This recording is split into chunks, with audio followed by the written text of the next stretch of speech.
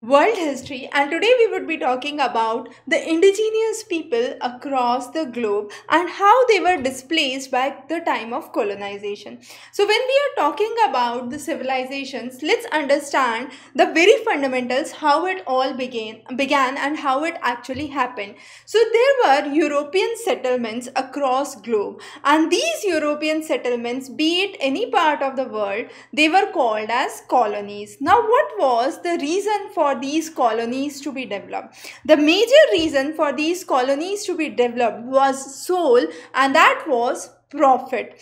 Now, how come this profit was derived? The profit was derived by various means. For example, when we talk about trade relations with South Asia, it was mainly for cotton, it was mainly for pulses, mainly for textile. However, when it comes to the region of Americas, it was mainly fish and fur. From North America, from South America, it was gold. So there was variations that was seen in the kind of trade that existed during that time. But yes, most of the developments that were seen was because of the European settlements that started to develop. Now, how these European settlements started to develop is an interesting story.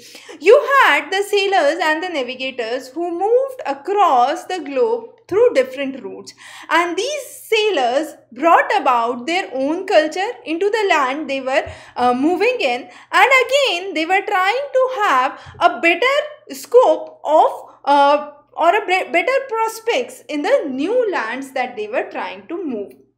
Most of the history that is available to us basically is from a viewpoint of anthropology, that is how human civilizations were affected, how the indigenous people or the local people, the native people, the tribal people which were there during the ages were slowly and gradually displaced with the advent of industrialization, with the advent of industrial revolution. So the natives, be it Americas, be it Australia, be it Asia, considered the land to be sacred. They considered that land was something that is very, very sacred to them. And in an interesting letter that was written by the native chief of the Seattle clan from Washington in America to the president that time, focused on the concept that how the land was sacred to them, and even the murmur in the rivers was the voice of their father's father, that means their grandparents. So that was the kind of affection with the land that they had, because they considered it a kind of sanctity, and they had a strong belief that because of this system, they are able to survive despite of all odds that existed surrounding them. So that was one of the primary ideas. Now when settlers came in, the settlers came in to different parts. The different parts were explored by different people. Now if you look on to geography dictionary, the word new is commonly seen with the colonization. So be it New Zealand, you have all the words where you have new word that comes in is usually coming up with the advent of European settlements across globe. So America was discovered by Amerigo Vespucci, and he was one of the major persons who tried to explore the region after the Columbus. Then when we talk about Canada, it comes from the word Kanata, which means a village, and this is a local word from the Huron Icorius language, the tribes, and they basically believed this to be a kind of village that was sacred to them. And the explorer Jacques Cartier basically try to figure it out. Similarly, Australia comes from a word austral. Now austral is again a Latin word which means south. So Australia is therefore being located in the south has been named as Austral or Australia. Then you have New Zealand. As we said, New Zealand was called by the Tasman of Holland as the first of the islands to be discovered. And the Z word in New Zealand basically means sea in Dutch. So that is how these names were discovered and had their own significance over the years. Now, when America started to explore colonies, it was initially during the 17th century. You had the Spain and the Portugal that was seen, but Europe at that time was aggressively in the path of colonization. So you had France, Holland, England, all of those were trying to establish better trade relations across globe, and similarly Ireland was part of the England, and the idea was to have established colonies across Americas, Africas and Asias. So that was the kind of advent, and therefore we believe it was rightly said that sun never used to set during the European civilization or the European advent, when you had European colonies that were there on the globe, because be it America, be it Africa, be it Australia, be it Asia, every hook and corner of the globe had colonies from Europe. So in this section we would be focusing on two of the important ones. One was the section on North America and the Americas, where we would focus on the indigenous tribes, and the second section focuses on Australia, the indigenous tribes of Australia and how they were displaced over the years. So those two would be the focus of this section, and the indigenous people of these two regions would be something that would be discussed in the section. North America has its own interesting story. So what happened was, across the Bering Strait you had the region of Russia. So people started to move from Russia by land, crossing the Bering Strait, coming into the American mainland, and this is something around 30,000 years back. Around 10,000 years ago, when you had the period of last ice age that was seen, these people started to move further southwards. Later on, around 5,000 years ago, the climate started to stabilize, and slowly and gradually these people started to move across the territory. The oldest artifacts that have been seen are arrow points. So they are arrow points, and these arrow points are around 11,000 years old. So again, very interesting how these civilizations have developed in the region of North America. The civilizations of North America have a very different history than other countries across the globe. The civilizations, the native people used to live in groups, and these groups were known as bands. Now these bands were located mainly along the river valleys. So be it the Mississippi, Missouri, be it the Mackenzie, be it any other river, you had the civilizations that were the tribals, the native people who were residing close to the river valleys. Towards the, if we talk about a broad geographical aspect to understand this concept further, towards the west you had the Rocky Mountain ranges, then you had the Appalachians towards the east, and there was significant development that was seen within the mainland, which was mainly a land of hunting during that time. Now during this time you had a very interesting story that was seen, and the land was occupied by bisons. Now these bisons were hunted only to an amount they were required. So this is a very important concept that we are talking about. The natives used to consider the land, the wild animals as sacred. They used to hunt it only for the amount that was required for themselves, not more than that, not beyond that. When people from Spain started to enter Americas, you had horses that were introduced. So initially bisons were hunted by the local dwellers on foot, but later on when horses came, these tribes started to hunt the bisons on horses. So that was a kind of gradual change that was witnessed in Americas. Now what were the characteristics of these bands that were there? There were few very interesting characteristics. Firstly, there was no surplus agriculture. They used to grow to an amount that is required for themselves, for their tribe to be happy. There was no concept of kingdom. no concept of empire that existed. There was no feeling of owning of the land, and that is one of the primary concepts that we need to understand here. They did not own the land. They did not say that this is our parcel of land, this is our parcel of land. For them, land was sacred. They used to worship it, and they used to consider it as a source for their livelihood. That was the only aspect.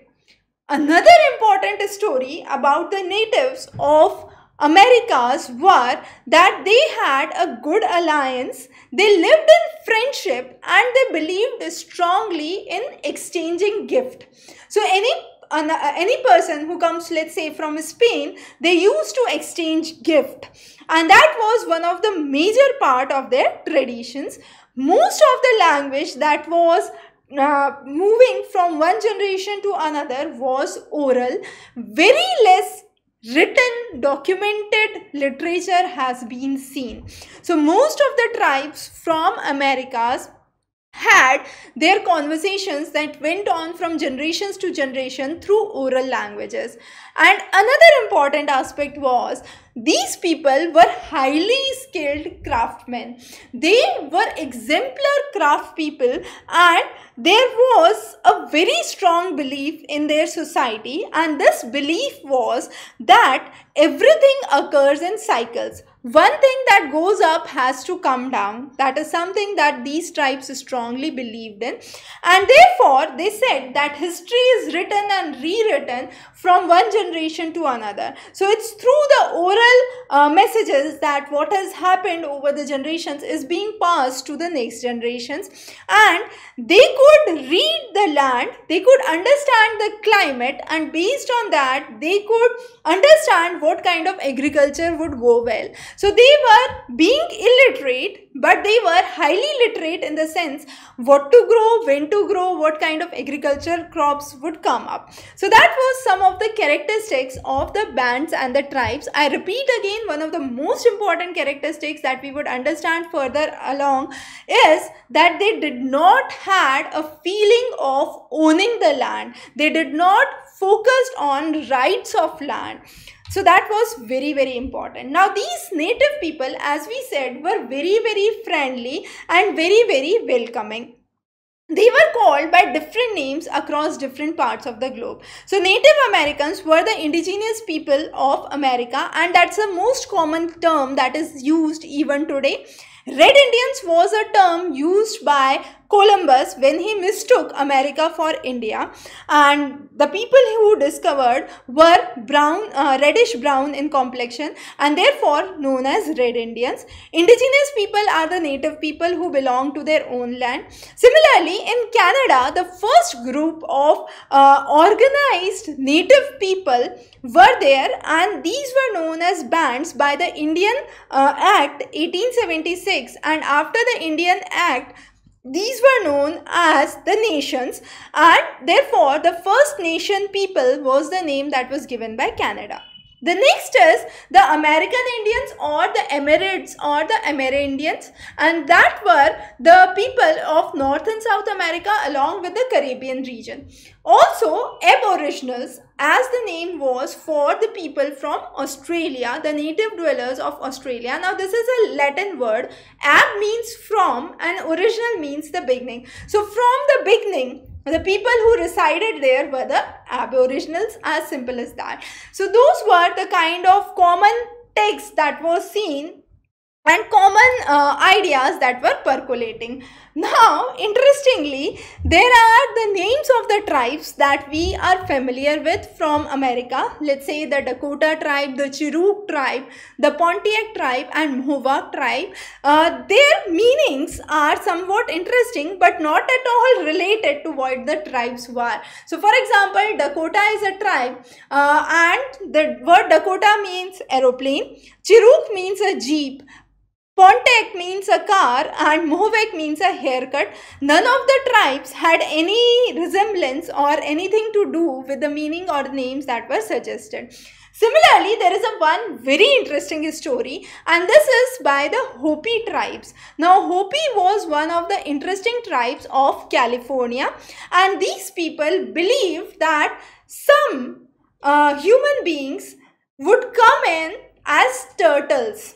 So what happened was, they were people from Spain who entered their land, and they were all dressed in armors and well armored people who came into their land, and they said, oh, they are turtles entering into our land and they are our brothers and sisters. So with the hope that they would mingle with us, they brought about their hand for a hope of a handshake. And since they extended their hand for a hope, they were called as Hopis.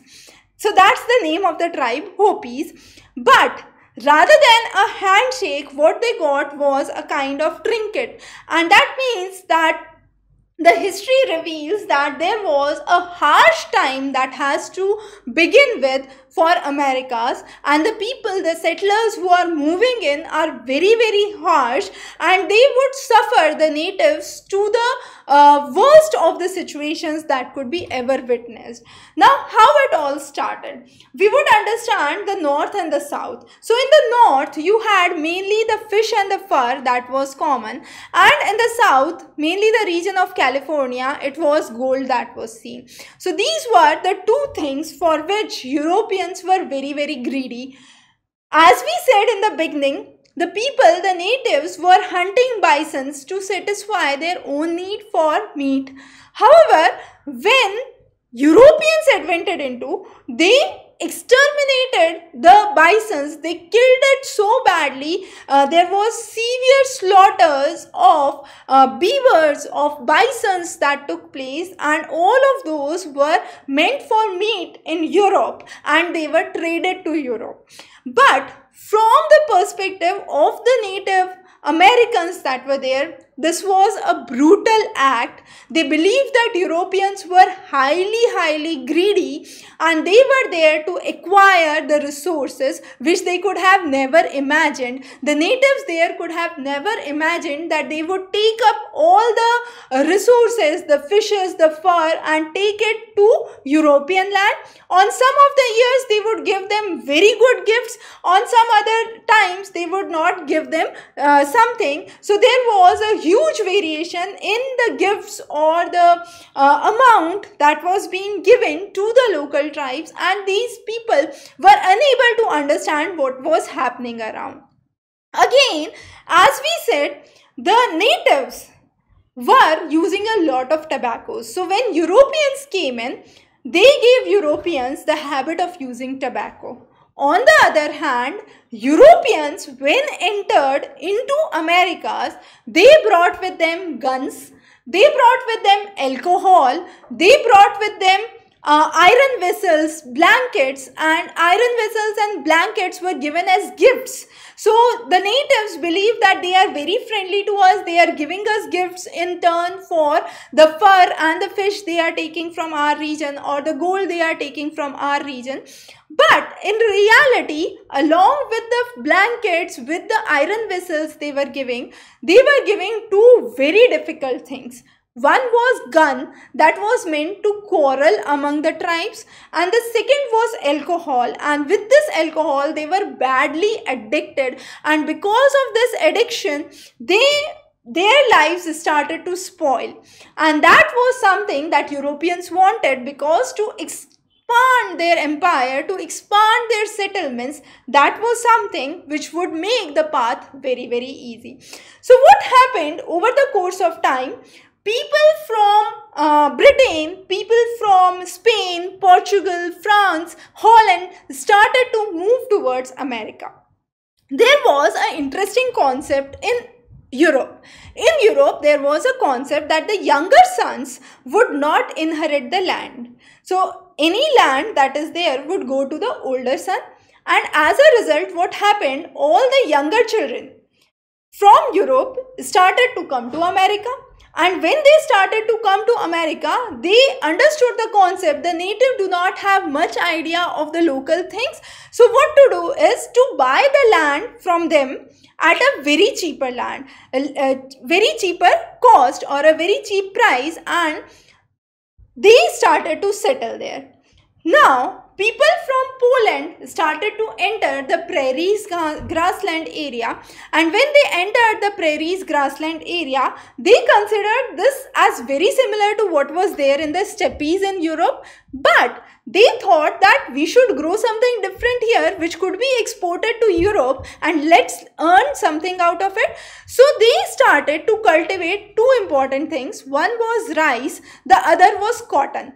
Both rice and cotton was not growing in Europe. So they started to cultivate, the people from Poland started to cultivate rice and cotton in the prairies grassland of Americas and started to export and sell those in the regions of Europe.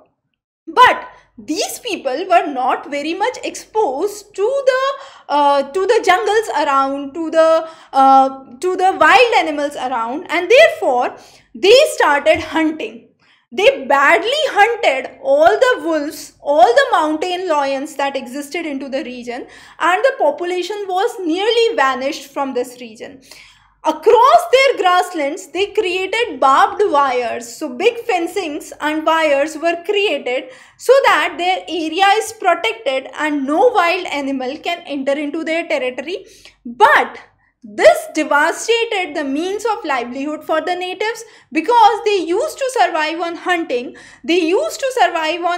And based on that they were having their livelihoods. Now no more animals there in the region would badly affect their livelihood, badly affect the natives. So slowly and gradually what happened was these native people were thrown onto other areas where they were either thrown into a region where another tribe was there. So let's say you have one tribe here, another tribe here. This tribe was rooted and thrown to another area. Now here both the tribes would keep on fighting for the existence. Some of the tribe would require something, other of the tribe would require something. They would keep on a constant clash that would be there. So they started with quarrels and they were already supplying the guns. So their work became much more easier. The next important thing that happened was they threw the people from where they existed to any other random places because they cleared those lands for their own settlement, for their own farms, for their own agriculture, own industries. So they just picked up the roots of the native people and threw them somewhere else, and the places that they put them up were called as reservations. Now these reservations were the places where the Native Americans were kept. What happened in North America and the south side of North America was a little different story. In the north of North America, so we'll first focus on north of North America. The north of North America and the region of Canada were very much similar to the climatic conditions of Europe. So people who were moving from Europe into this region were happy and established themselves in the prairies, in the grasslands for the activities of fishing, fur, and started to have their livelihood, clear up the farm areas. But the south of North America had a humid, hot climate, and since Europeans were not in a habit of this humid and a hot climate, they started to die in huge numbers. So what they thought was, to survive in this climate, we need someone else on our behalf who could work. So they started to bring lots and lots of slaves from Africa. Now this was the point where there was north and south divide within America, within North America that started. So right now we are not talking about South America at all. We are focusing only on the region of North America. So within the North America, the southern region was the region where you had slaves that started to come from Africa, and they started to do all the kinds of manual labor for livelihood that was required into this region. They hunted the lot of bisons, and all of the bisons were removed from the region more or less in order to make the region secure and safe for the common people, for the Europeans in America. But during this process, there was a huge divide between the ideologies. The northern people believed that there was no plantation, so no need for slavery. However, the people in south of North America believed that slavery is must. We cannot survive without the people coming in from Africa. So there was a constant clash on ideology, whether they should have slavery or whether they should not have slavery. And Over the years, finally, gradually, slavery was abolished. Slavery was removed from the setup. The separate trains for whites, for blacks were removed, and there was a kind of a common platform that was being provided to the whites and blacks. But the story was not here enough. In the region of Canada, again, you had autonomous states confederation that started, and that was where the French dwellers, so specifically in the regions of Quebec in Canada, you had French dwellers that started. People from France established themselves and they started to demand an autonomy. Now again, it is an interesting story that most of the places where Europeans went in Americas, you have English as the official language, but in Canada, French is an official language because of the same reason. You had a lot of migration from France that started there. Europeans had a very different view about who is civilized. So they believed three important things to be civilized. They said a person must be literate, a person must have organized religion, and must have an urbanism or an urban lifestyle. Only and only then these people are considered to be civilized. Now, so according to this viewpoint, the native people of America were uncivilized people, so they should be taken and thrown into where? Into the reservation areas. What happened in Europe during this time was again interesting. Within the Europe, there was persecution of people belonging to different sect of Christianity. So let's say this is a region of Catholic majority. Now, in this region of Catholic majority, if you have a Protestant group that is there, they were persecuted. If this is a region of Protestant majority, the Catholics were persecuted. So, from a region where Protestants were minority and where Catholics were minority, they started to move out. And they moved where? They started to move to the region of Americas to have and establish themselves. However, there were various concepts that were given. Europeans believed these natives were uncivilized people, but Jacques Rousseau said that these people need to be admired because the natives of the land, the indigenous people here, were free of corruption. There was no corruption because they did not had any feeling for owning the land. The people coming in from Europe were very greedy about fur, greedy about land, and no such thing existed in the native peoples. So Jacques Rousseau believed that that was a kind of noble savage that occurred during this time. Similarly were the views of Wordsworth, Washington Irving, and many other people from Europe during that time.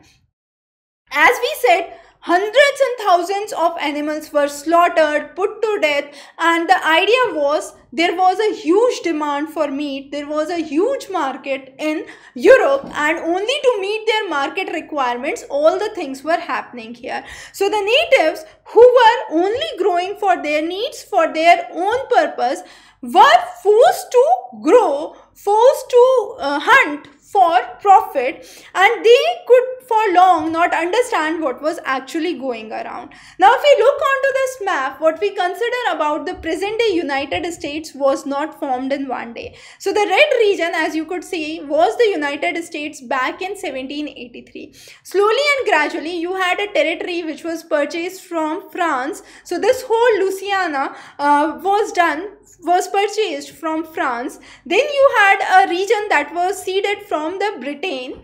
You had annexation of the region of Texas that took place. So this was from France.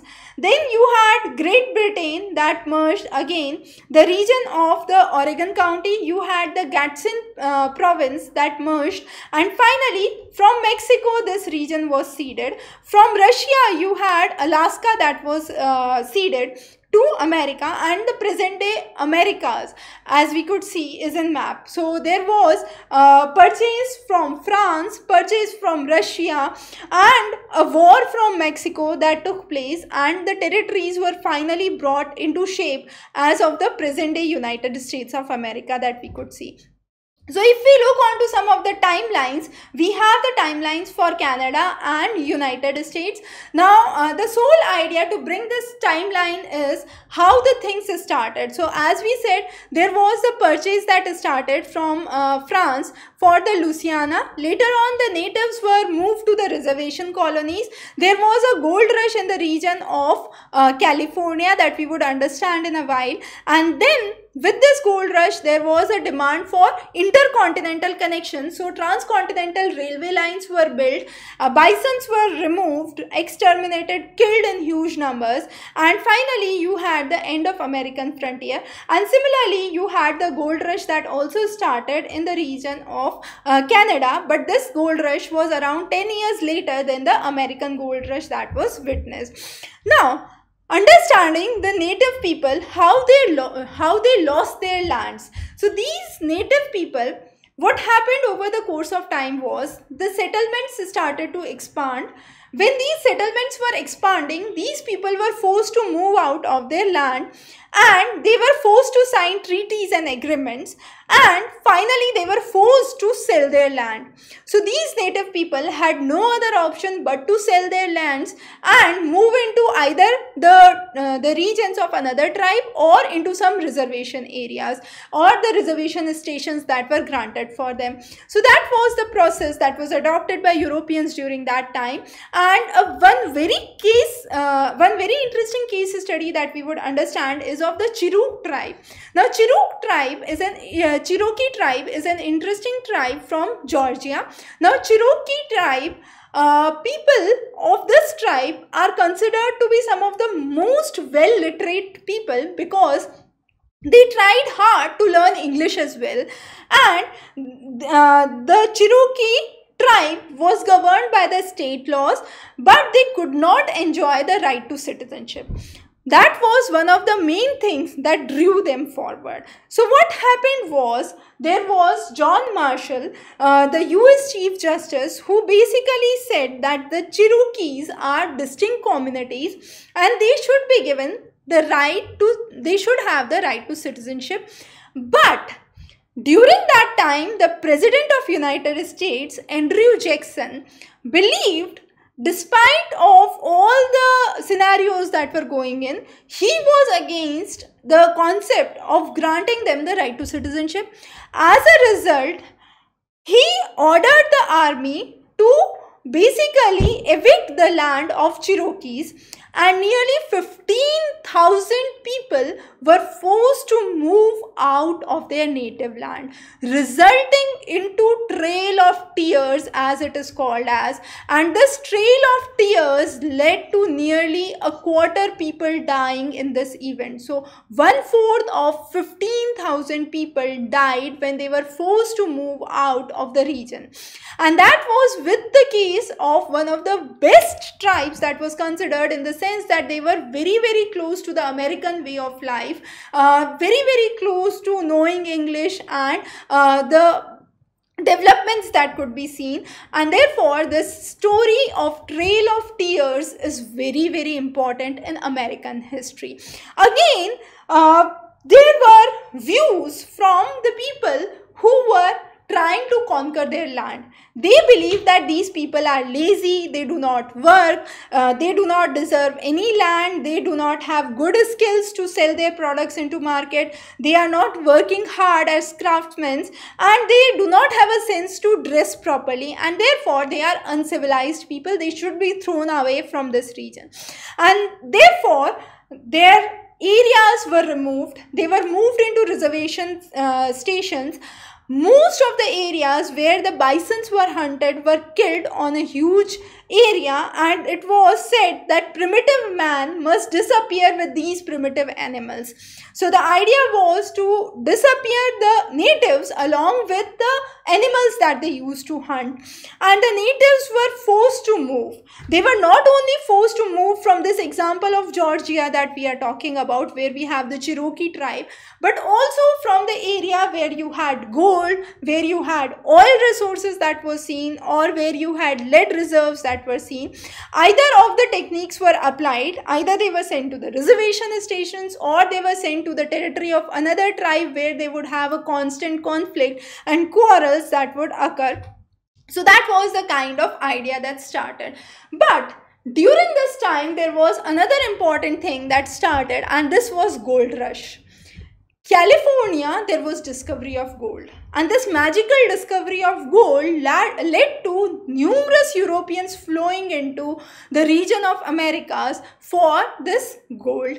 You had Europeans who were hungry for this gold and were trying to make up their fortune. So they started to build up railway lines. To build up those railway lines, you required labor. They brought in a lot of immigration from China as laborers to complete this task. And by 1870s in United States and by 1885 in Canada, the railway line projects were completed.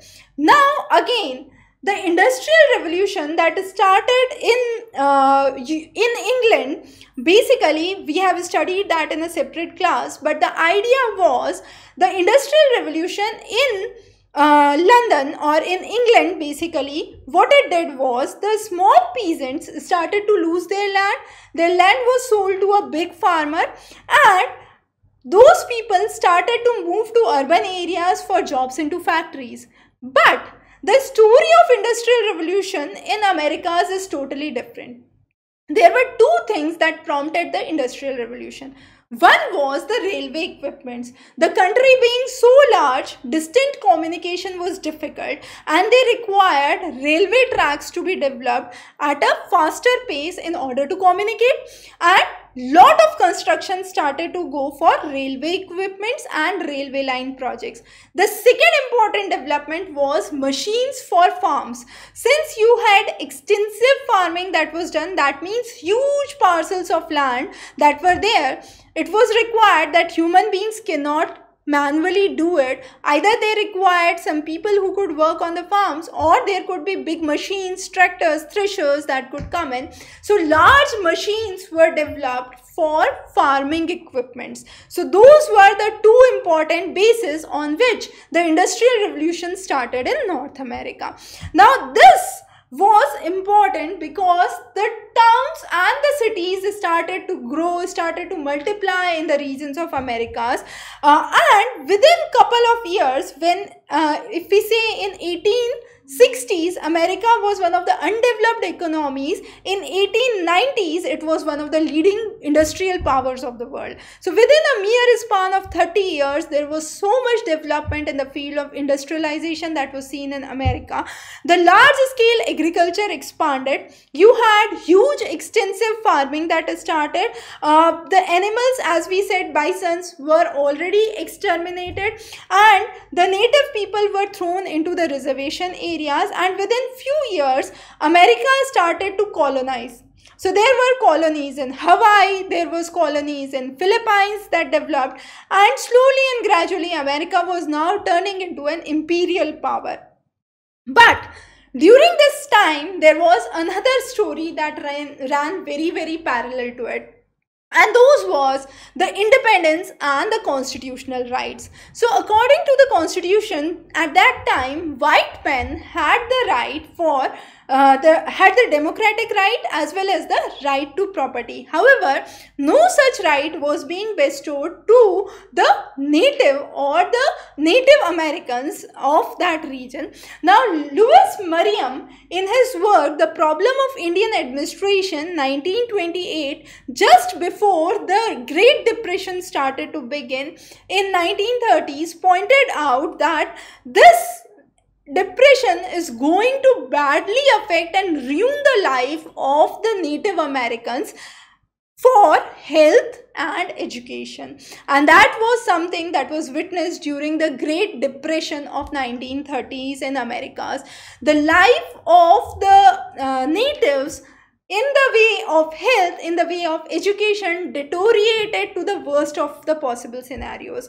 By 1950s and 60s, both the governments of United States and Canada were trying to bring in provisions for the native in a hope that they could be brought to the mainstream, but at the same time they were trying that these people should not mix up with the mainstream American people. So there was a kind of segregation that was constantly being maintained, and in 1954, under the Declaration of Indian Rights that was prepared by the native people, it was accepted that they would have the citizenship of America, but on a condition that the reservation areas that they had would not be taken away from them. The reservation areas would be the land for the native people now, and all their traditions would be maintained. No one has the right to interfere with their traditions, with the functions that they do, with the culture that they believe in. So with this, the Declaration of Indian Rights was signed in 1954. Now, as we said, in 1934, there was Indian Reorganization Act, and it gave the natives in the reservation area the right to buy the land, to take loans. So they were allowed to buy the land in their reservation colonies. And as we have seen in the beginning, they did not had any mental makeup for owning the land, for buying the land, but they were forced into that mentality over the span of years, as we have seen. So under the Indian Reorganization Act, they were allowed to buy the land, they were allowed to take loans to buy the land. Then, as we said, in 1960s and 70s, all the special provisions for the natives were ended. The sole idea was they should not get mixed up with the mainstream people, and the natives also did not wanted that, and the mainstream people also did not wanted that. In 1954, there was Declaration of Indian Rights, where they were given the citizenship for America. They were believed that their lands would remain their lands in the reservation areas. It would not be acquired, and all their traditions would be considered as their own traditions. No one would interfere with their traditions. Later on, in 1969, there was another movement which said we are not to recognize the aboriginal rights of the individuals, and there was a kind of lot of opposition and politics going around. And in 1982, the Constitution Act accepted the treaty rights, and it said that the existing aboriginals, the existing native people and the treaty rights for the native people must occur. So that was one of the major things that happened. The taxes which were arbitrary on the native people were slowly and gradually rationalized. They were brought onto an equal level. Initially, any amount of tax used to be charged to the native people, but later on this was rationalized, and there was a kind of system where they were brought into the mainstream. Even as of now, you have the reservation for the Red Indians or the Native Americans in the government jobs or the federal jobs in Americas. So that was about how the indigenous people of Americas struggled, and they were trying to have their own survival, and with all the hardships, how they have protected their rights as of now. So the changing scenario and the viewpoints by different scholars have been discussed. Let's understand the story of Australia. Now, it was believed that there were different theories about the original people of Australia, who were known as Aboriginals. Now, these Aborigines had a very interesting history. Some of the quotations says that these people migrated nearly 40,000 years ago from New Guinea via a land path. The other theory says that they were present in the region of Australia itself, and some of the centuries believed to be a dream time. Again, interestingly, when Europeans invented the region of Australia, most of the settlements were seen across the coastal areas. The major reason being the interior area was a arid and a dry area. So it was a kind of desert area, and most of the colonies that were established in Australia by Europeans were surrounding the peripheral section or the outer areas. If we talk about late 18th century, it is believed that there were nearly 350 to 700 indigenous local languages that prevailed in Australia. Still of now, you have nearly 200 native languages that are spoken in Australia.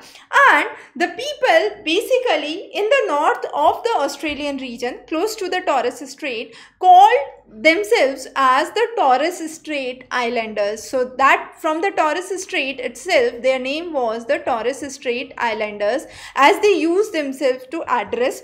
They were the natives of the land. However, you had numerous cultures coming in, mingling in, as we have studied in the section on North America. Here again, for development, you had lots of Chinese workers coming in. You also had most of the population, as we said, was around the coastal area.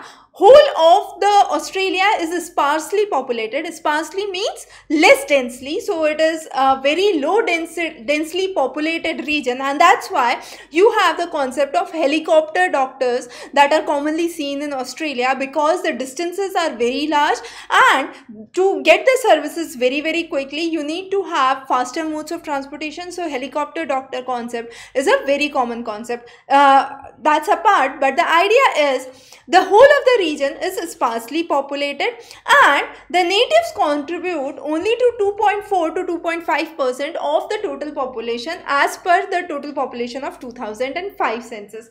Now, despite of all this, what is very interesting is a story very similar to what we have studied for Americas. Now here, the people were initially quoted to be very friendly and welcoming. So when Europeans first came here, these people, the local people, were very friendly. However, Thomas Cook was believed to be killed by a native. Not in Australia, but in Hawaii. However, anything that goes wrong, the blame has to be put on to the natives. So what happened? Europeans immediately blamed the native people for their harsh and cruel behavior towards the Europeans, and they started a campaign to protect their rights, to protect themselves. So there was a kind of clash that started between the local community and the European settlements that started to establish in the region of Australia. However, there was no such documented reason how it all happened or how it all began. It was a simple, it could be a mere simple incident that Thomas Cook was killed by a native in Hawaii, not in Australia, and that could be due to some other reasons, but whole of the story came around this concept. Again, when the people were coming into the region of Australia, 90% of them would die.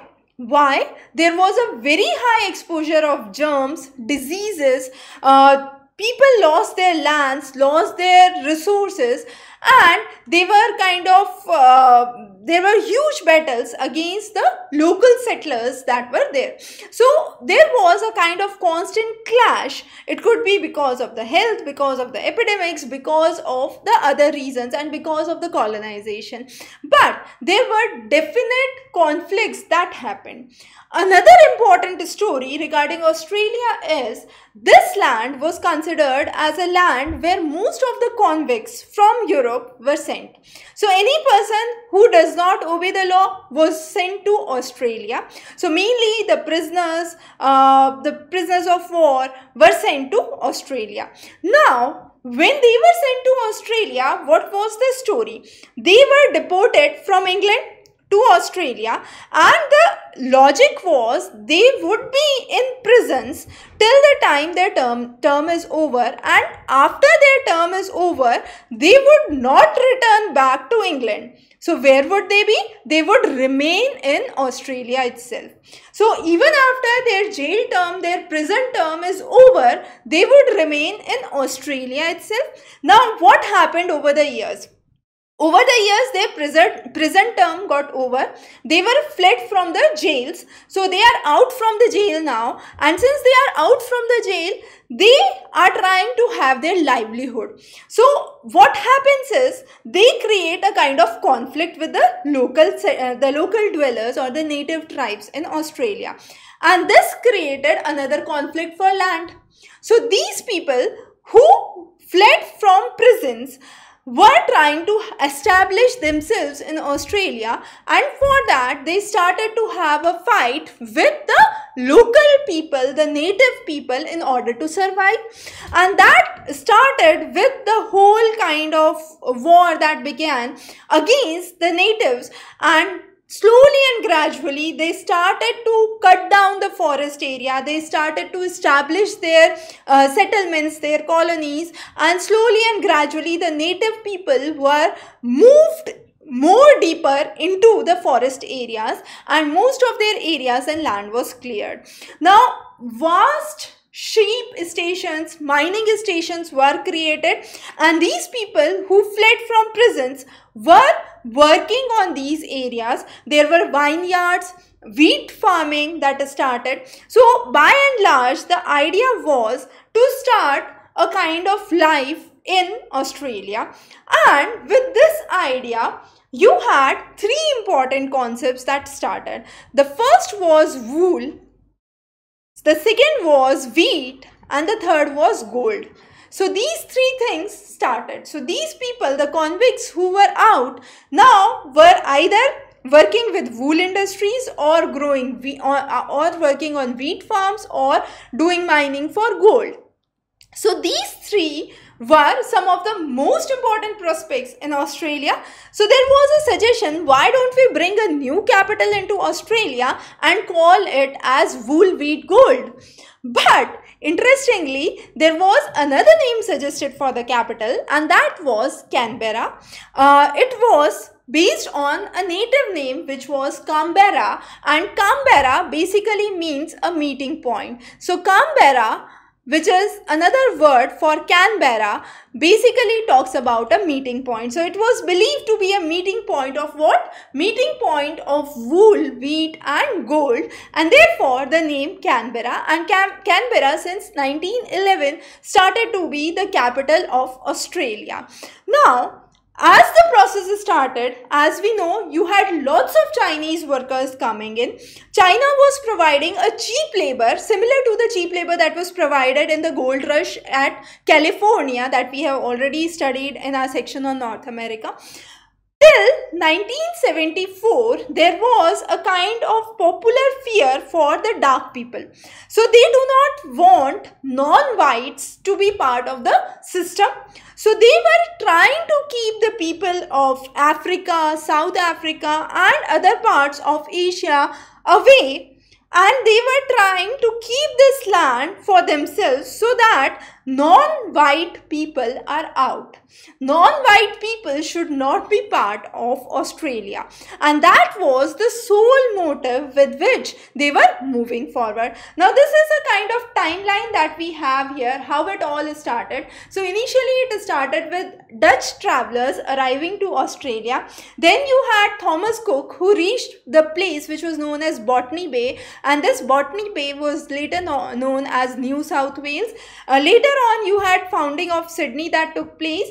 As we said, Chinese immigration started, but it was stopped by law in 1855, and then you had a gold rush that started. And this gold rush was very important because with this gold rush, you had millions of migrants from Europe coming into the regions of Australia trying to settle, and you had more than 2 million migrants from Europe that entered Australia after the gold rush started.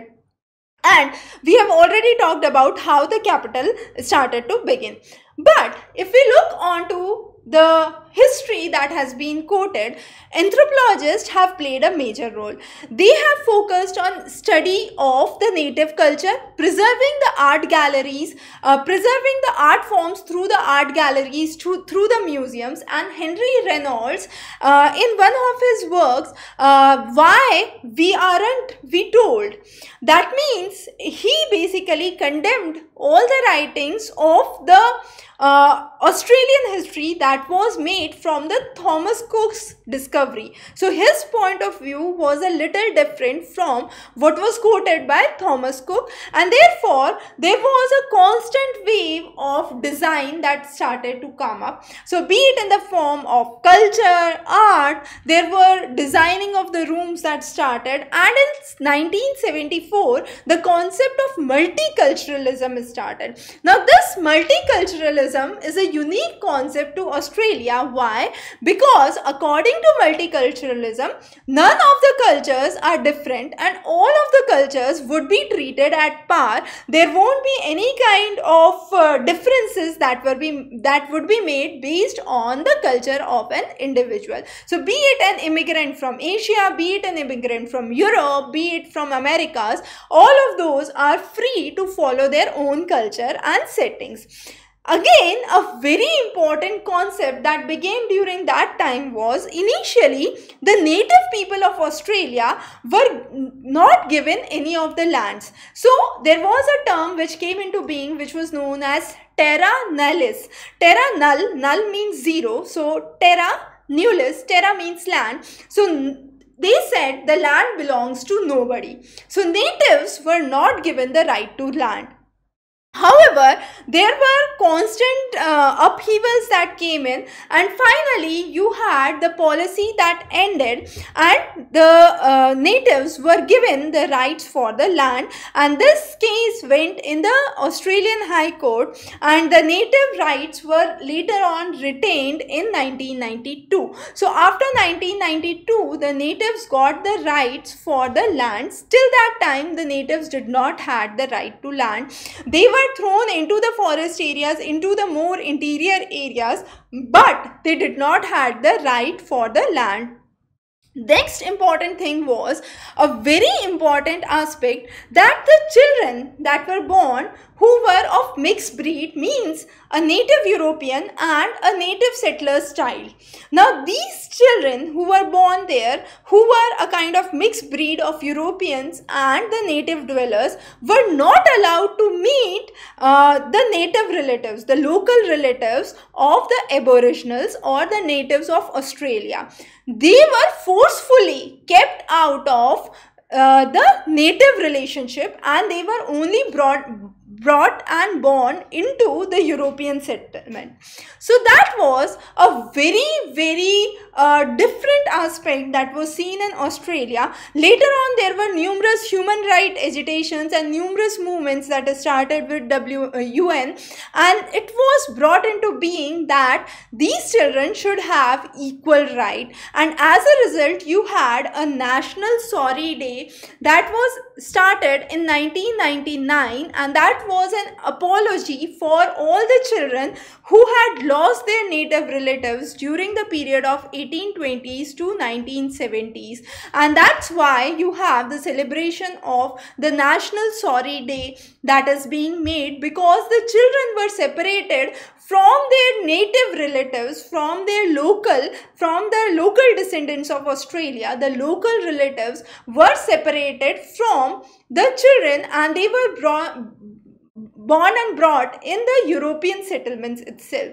So within Australia, that was the kind of scenario that happened. So definitely there was a lot of pressure on indigenous population, and as we could see, it is very recent that all these laws came into existence, not less than 20 years back what we are talking about, and the things have slowly and gradually started to come in line. So that was about understanding the Australian history, understanding how the local people in Australia were displaced and their rights had been taken away. So we would be talking about many more interesting sessions in upcoming classes. Stay tuned. Have a wonderful day ahead.